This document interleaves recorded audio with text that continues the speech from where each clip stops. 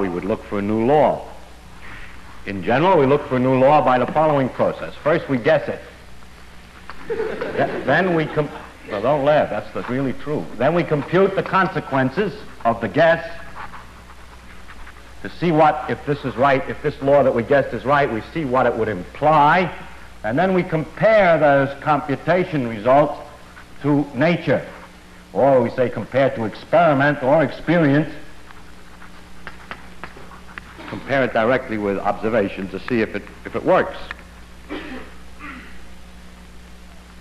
If it disagrees with experiment, it's wrong. In that simple statement is the key to science. It doesn't make a difference how beautiful your guess is, it doesn't make a difference how smart you are who made the guess, or what his name is.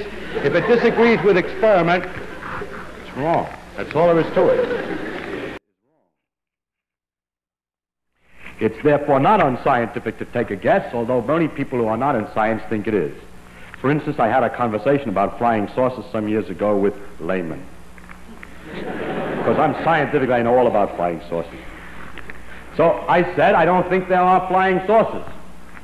So my antagonist said, is it impossible that there are flying saucers? Can you prove that it's impossible? I said, no, I can't prove it's impossible. It's just very unlikely.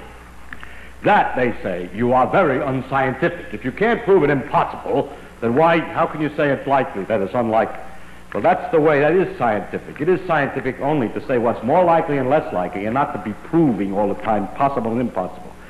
To define what I mean, I finally said to him, listen, I mean that from my knowledge of the world that I see around me, I think that it is much more likely that the reports of flying saucers are the results of the known irrational characteristics of terrestrial intelligence rather than the unknown rational efforts of extraterrestrial intelligence.